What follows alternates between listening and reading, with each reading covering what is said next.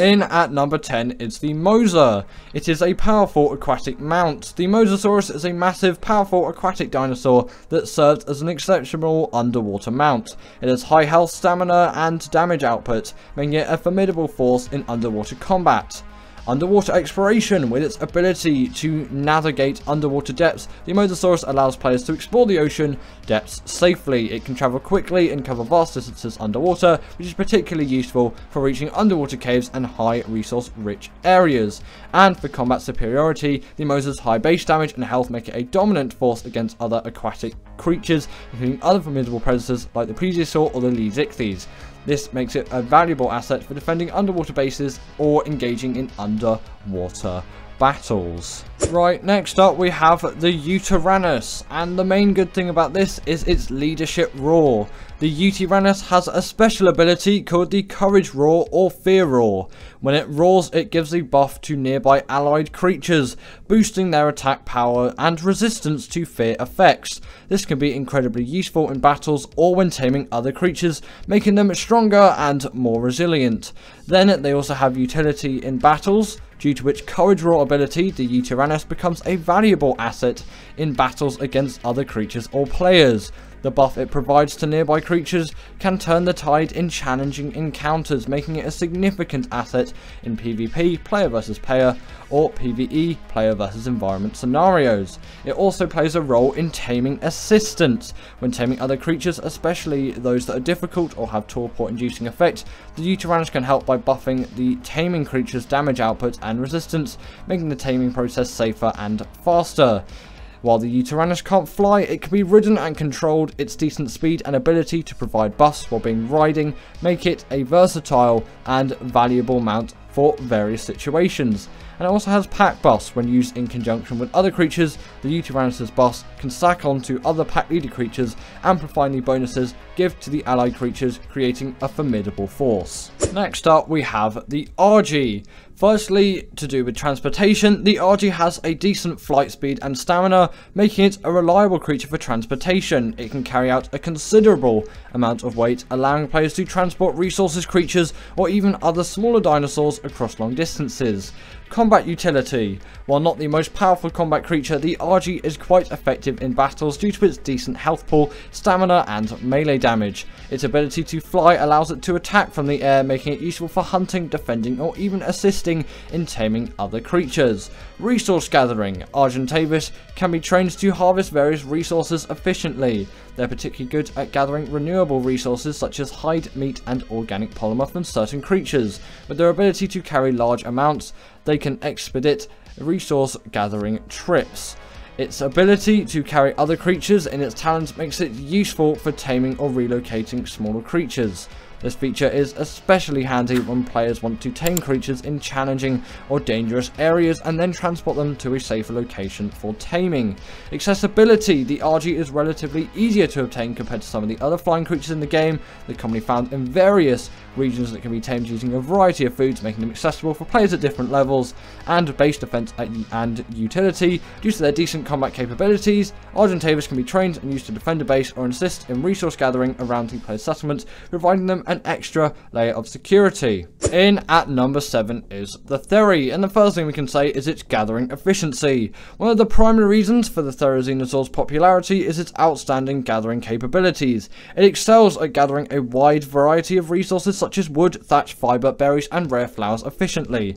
This makes it a valuable asset for resource gathering, especially for wood and thatch, which are essential building materials. Combat prowess. The Therizinosaur is a formidable combatant with high base damage and a rapid attack rate. When properly leveled and equipped, it can be effective in both defensive and offensive roles. Its ability to gather resources also makes it easier to collect the materials needed for saddles and gear, enhancing its combat capabilities further. To do with decent health and versatility, Therizinosaurs have a good base health pool, making them durable in battles, and additionally, they can be bred for higher stats, making them even more resilient. Their versatility in both gathering and combat makes them a desirable choice for many players. herbivore and berry gathering. With its ability to efficiently gather berries, the Therizinosaur becomes valuable for players needing large quantities of berries for taming herbivores, creatures, or crafting consumables. Kibble production. They have the ability to collect large amounts of eggs from various creatures, making them ideal for egg farming and kibble production. Kibble is an important resource for efficiently taming higher tier creatures. In at number 6 we have the Spino. It is a powerful all-rounder. The Spinosaurus is a well-rounded creature with a high base damage, health and speed. Its versatile stats make it effective in various situations including combat, resource gathering and exploration. It is an excellent swimmer. Spinos are able to move swiftly through waterways and traverse both shallow and deeper waters without issue. This amphibious nature allows them to excel in aquatic environments and explore underwater areas. The gathering capability makes them a proficient gatherer, especially for specific resources like meat and hide. Their attacks yield substantial amounts of meat and hide from any creatures that they defeat, making them valuable for collecting these resources efficiently. They also have combat superiority. Again, Spinos are powerful combatants with a unique attack animation that covers a wide area, allowing them to deal damage to multiple enemies at once. Their high base health makes them formidable opponents in battles against both land and aquatic creatures. Also, they have accessibility and a taming ease. A Spino can be found in various regions across the Ark map, making them very relatively accessible to any kind of Ark player. While they might require some effort to tame during their strength, they can be tamed using meat, fish, and become valuable assets once tamed. Despite their large size, Spinos move relatively quickly, both in land and in water. This agility allows players to maneuver effectively during combat or exploration, making them useful for traveling across different terrains. And Spinos are often used in boss fights due to their high damage output and durability. Their versatility makes them suitable for various boss encounters, adding to their value in high-end game content. Overall, the Spinosaurus' combination of high stats, versatility, speed, combat prowess, and resource gathering abilities make it highly sought after and a valuable creature in Ark Survival Evolved for both solo players and tribes. In at number 5 we have the Megalodon, and the main thing they have is the Megalodons are relatively fast underwater and have good stamina. They allow players to explore the ocean depths and travel across water bodies efficiently. They can serve as reliable mounts for underwater exploration due to their speed and maneuverability. Also, in the early to mid stages of the game, before obtaining higher tier aquatic mounts like the Mosa or the Plesio, the Megalodon can be a valuable aquatic mount due to its moderate strength, ease of taming, and availability in various parts of the map. However, compared to some of the larger aquatic creatures like the Mosasaurus or the Plesiosaur, the Megalodon might lack in raw power and durability that the higher tier creatures possess. As players gain progress in the game, they might not opt for a less potent creature like the Megalodon. So why AI did you put this thing in at number 5 and the Mosa in at number 10? You really don't make sense.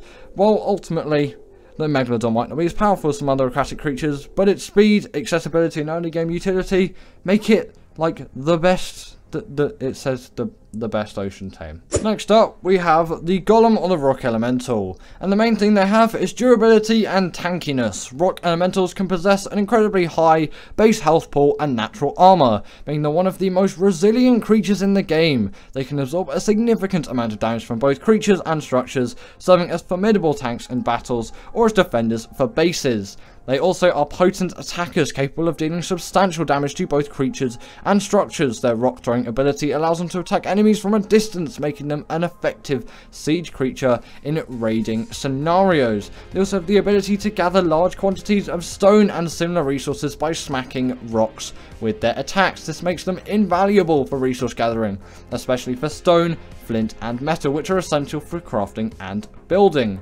Placing a rock elemental within a base can act as a significant deterrent for potential attackers. Their immense health pool and damage output make them powerful defenders against raiders or hostile creatures. In PvP scenarios, golems are highly sought after for their ability to deal significant damage to enemy structures. Their rock throwing attack allows them to damage structures from a distance, making them effective siege creatures in raids. However, its movement speed is a bit of a downside. In at number 3, we have the Quetz. It is an aerial platform. The Quetzal serves as a flying platform capable of carrying massive amounts amount of weight in its platform saddle, which allows players to build structures on its back, essentially turning it into a mobile base. This feature is invaluable for base building, resource transportation, and mobile operations. It also is very versatile. The Quetzal's combination of flying ability, high weight capacity, and the platform saddle makes it one of the most versatile creatures in the game. It can be utilized for various tasks including base building, resource gathering, taming, combat, and transportation. Due to this exceptional versatility and usefulness across multiple aspects of gameplay, the Quetzal is a highly prized and sought after Ark creature by many players and tribes in the Ark Survival Evolved game, and its unique abilities serve as a mobile platform, carry other creatures, transport heavy loads, and engage in combat, make it an indispensable asset in the game. What a lovely thing to say about a creature this slow. In at number 2 we have the Giga. The Giganotosaurus boasts incredibly high base damage and health stats, making it one of the strongest land creatures in the game. Its damage output surpasses most other creatures, allowing it to decimate opponents quickly. Gigas are highly sought after in PvP scenarios due to their devastating combat abilities. They can deal massive damage to structures and creatures, making them an exceptional siege creature during raids or base defenses. Gigas are massive creatures, instilling fear in both players and AI controlled creatures. Their large size and aggressive nature makes them formidable adversaries in battles and excellent deterrents for potential attackers. Also, despite their immense strength, Gigas are also efficient gatherers, particularly for meat and hide. Their attacks yield substantial amounts of resources from the creatures they defeat, making them very useful for harvesting. Gigas are often considered endgame creatures due to their power level, and they can play a significant role in late game activities including raiding, boss battles, and establishing dominance on the server. Overall, the Giganotosaurus' unparalleled strength, combat prowess, intimidation factor, and significance in the endgame content make it highly sought after and a feared creature in Ark Survival Evolved, often playing a crucial role in dominating the game's landscape. And in at number 1 is the Rex. Rexes possess high base health and damage stats, making them formidable fighters. They are strong attackers and can deal significant damage to both creatures and structures, making them excellent combat mounts. Due to their strength and health, Rexes are often used in various combat scenarios, including hunting other creatures, defending bases, engaging in boss fights, or raiding enemy bases. Their high damage output makes them valuable assets in confrontations. Rexes are relatively easier to tame compared to some of the higher other creatures, like the Giga for example. They serve as an effective combat mount themselves and can also be used to assist in taming other creatures due to their strength and damage output. Rexes are commonly used in boss fights due to their high damage output, durability, and effectiveness against bosses in caves or arenas. They're often a crucial part of strategies for taking down challenging boss creatures in Ark. Rexes can be found in various regions across the Ark map, making them relatively accessible for taming. Players can encounter them in many different biomes, and the relatively straightforward taming process makes them available for players at different stages of the game. When multiple Rexes are present, they gain a pack bonus that increases their damage output, making them even more lethal in battles. This pack boost can significantly enhance effectiveness in group combat scenarios. In both PvP and PvE situations, Rexes are highly valued for their combat capabilities. They can be used for base defense, raiding, battling other players or tribes, and dominating the game's environment. While not specialized gatherers, the Rexes can collect decent amount of hide, meat, and keratin from creatures they defeat, making them useful for resource gathering. Overall, the Rexes' combination of high health, damage output, accessibility, ease of taming, versatility in various gameplay scenarios makes it one of the sought after Ark creatures. Not really sure about that pack buff though. In at number 10 we have the Microraptors. Firstly, the Microraptor does not deal significant damage, especially when compared to other creatures of similar size or role. They are relatively fragile and can be easily killed in combat, making them less useful as a combat mount or ally. Microraptors can only be ridden by a single person, limiting their utility for transportation or combat compared to larger creatures that carry multiple riders. Can't ride this thing, so overall they're difficult to tame, they have limited utility, and a single rider mount. What are you doing, AI? You can't ride these things. Look how tiny they are. Right, we have the Chalacatherium, and while the Chalacatherium has range attacks with its boulder throwing ability, its damage output isn't as high as some other creatures of a similar size in direct combat. It may not excel against stronger opponents. The boulder throwing attack has a slow firing rate, making it less effective in fast-paced battles or against agile enemies. Its movement speed is relatively slow compared to some other creatures, which can make it less desirable for transportation or quick travel. There are herbivores that prefer beer as their preferred taming food, which might be more challenging or time-consuming to obtain compared to some other foods. While they can gather loads of thatch and wood with their attacks, there are other creatures which are more efficient at those tasks. So overall, the Chalicoderium is often perceived as less versatile or useful in various situations compared to other tames available in the game. However, its unique abilities and appearance still might be appealing for players with specific preferences or those looking for a different tame experience. Now, just from personal experience here, yes, the beer is a little bit of an odd thing to tame it with, but if you learn that boulder ability, it can be an extremely useful one, and its damage and movement speed, as far as I'm concerned, are pretty good. So AI, I think you got it a little bit wrong on that one, but overall, I guess it kind of makes sense why this creature's on the list. Next up, we have the Oviraptor, and firstly, they're not strong combat creatures, and they lack significant offense or defense capabilities, making them less useful in battles compared to other tames. And also, the primary benefit of an Oviraptor is the ability to increase nearby egg laying speed and reduce egg incubation time allowed for dinos. However, this utility might not be as essential in every player's gameplay style or progression. Overall, Oviraptors might seem less desirable for players focused on combat-orientated creatures, or those looking for tames with broader utility beyond egg-related benefits. However, they can still be useful for players focusing on breeding and egg production, as it can significantly speed up egg-laying incubation processes for nearby dinosaurs. In at number 7, we have the Ichthyosaurus. Firstly, it lacks significant combat abilities and strength. They're not powerful in combat situations and can be easily overwhelmed by stronger predators.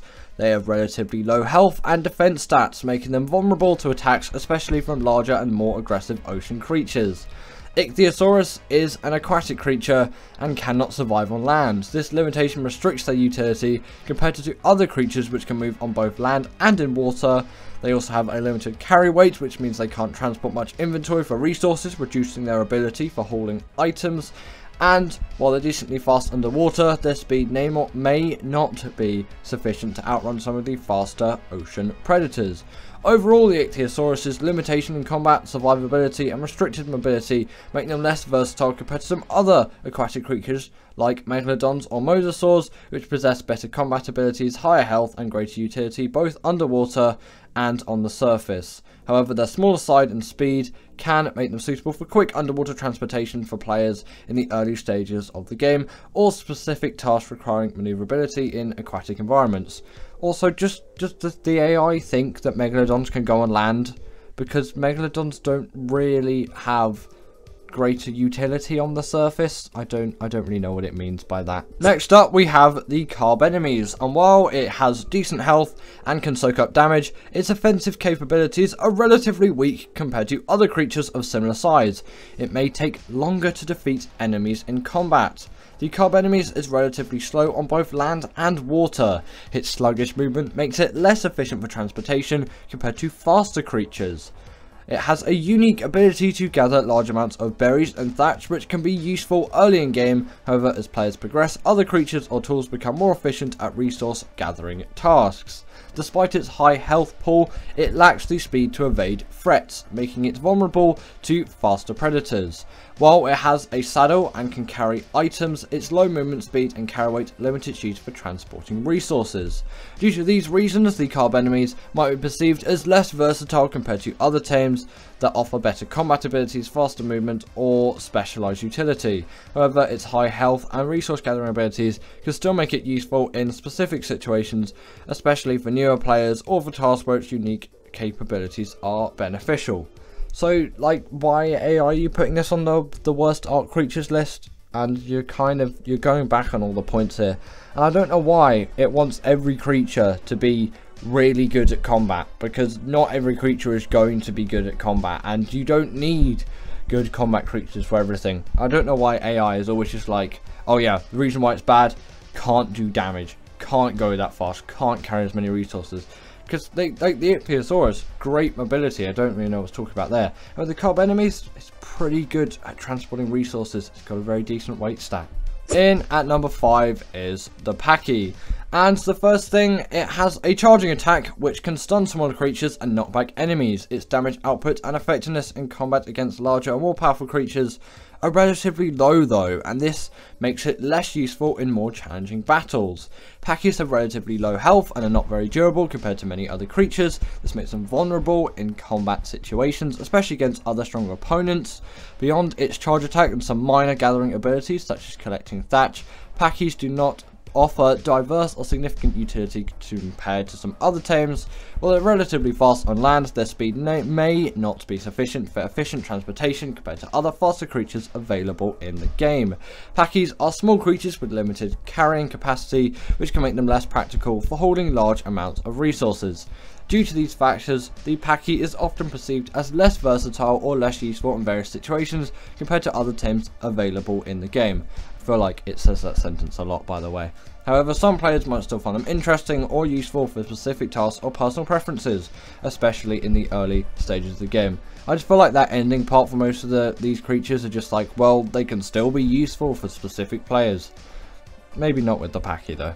In at number 4 we have the Dimorphodon, and before we get any further, I completely disagree with this placement. Dimorphodons are small and relatively fragile creatures. They can be easily killed in combat situations due to their low health and defense, making them very vulnerable to attacks. While they can be effective in groups due to their ability to swarm enemies and deal damage collectively, individually their attack power and survivability are quite low. So due to these factors, they're perceived as less versatile or less useful. No, these things are amazing. They deal so much damage, and they deal rider damage even if they're on a mount. It's amazing. Right, this may not be Syntech's favourite, but in at number 3 we have the Galley. The Galley has weak combat abilities and relatively low health, making it unsuitable for fighting against most predators in the game. It's more of a passive, non-combative creature. It's relatively fragile and can be easily killed by larger predators if it gets into combat situations, further limiting its survivability. While it has decent speed, its carrying capacity is limited. This makes it less efficient for transporting resources compared to other creatures that are faster and can carry more. And like the Galley's carry weight actually isn't that bad when I think about it. And what creatures are really faster than the Galley on land? Yes, flyers faster, but on land this thing is one of the fastest out there, so a bit off with that one, in my opinion. It's also a herbivore, so it lacks the ability to gather resources efficiently, unlike some other creatures that excel at gathering specific resources. Okay, a bit of a useless point. Either way, the main advantage to the Galley is its speed, which makes it one of the fastest land creatures in the game. However, its speed might not compensate for its lack of combat ability or utility for some players' needs. You're not going to tame the Galley if you want a combat creature. You can tell they're wimpy at combat just from their design and just how little health they have. Like, if you use trank arrows on this thing, most of the time you're just going to kill it. Like, end of. So you kind of want trank darts for it. So, end of, really. Their health is wimpy. You're not even taming that for that. You're taming it for the speed. And because Syntech told you to. Either way, due to the reasons, the Gallimimus may be perceived as less versatile or less useful in various situations. Again, the AI is saying the same thing at the end, so I'm not going to reiterate. The Galley is in at number 3, I guess. In at number 2, we have the Pego. The first one which, you know, I actually agree with this one. The Pego has a unique ability to steal items from players from their inventories. This can be highly frustrating for players as it might steal valuable or essential items, making it an annoyance rather than a beneficial tame. Also, just to add a point, sometimes, like pretty much all of my Pego tames have been on accident when I've had berries in my last slot. Anyone else out there as well? You only tame these things on accident. You don't actually go out and tame these things. At least, I hope you don't. Don't do that. While they can attack and defend themselves to some extent, their combat abilities are relatively weak compared to other creatures. They are easily killed by stronger predators. Also, they're small creatures with low health and low defense. They can be easily killed by larger predators. They can be challenging to tame due to their small size, fast movement, and tendency to flee when attacked. You don't knock these things out. They're so easy to tame. Just put berries in the last slot on your hotbar and go up to one. It will pounce at you. Boom. tamed. Maybe you have to do that a couple of times. It's really not that difficult. And also, they don't offer much utility beyond their theft ability compared to some other tames. They lack significant gathering abilities or combat prowess, making them less desirable for various tasks. Also, when recording this B-roll, I never realised that when you set a Pego on Wandering, it would actually gather berries. I don't know. That was something that surprised me today. Did it surprise you today? Because I didn't know Pegos did that. And in at number 1 we have the Dodo. Why did you do this, AI? You were going to cause absolute havoc in the comments, by the way. Either way, Dodos have very low health, damage output, low movement speed, and they're one of the weakest creatures in the game. Beyond being one of the earliest creatures that players encounter and a source of basic resources like meat, hide, and some prime meat, Dodos don't give prime meat. Dodos lack significant utility unless they possess any special abilities, and their small size limits their carrying capacity. Also, just to add to the prime meat thing, baby Dodos do give prime meat, adult Dodos don't. Only on ASA, of course, because babies are insane prime meat farms. Also, they're easy to tame and provide a basic resource for new players. Their taming offers little advantage though, compared to some other tames available in the game's early stages. As players progress, Dodos generally become obsolete for any significant task due to their roles and low stats of special abilities. All the way through to the late game, the Dodos are great at gathering kibble, by the way. I love the Dodo. Right, well that was definitely something for today's video. I think it got it a little bit more wrong than the best tames, like most of them apart from the Pego. Maybe shouldn't be on this list. Either way, today I get it right. And what is your least favourite arc tame? And I'll see you all later.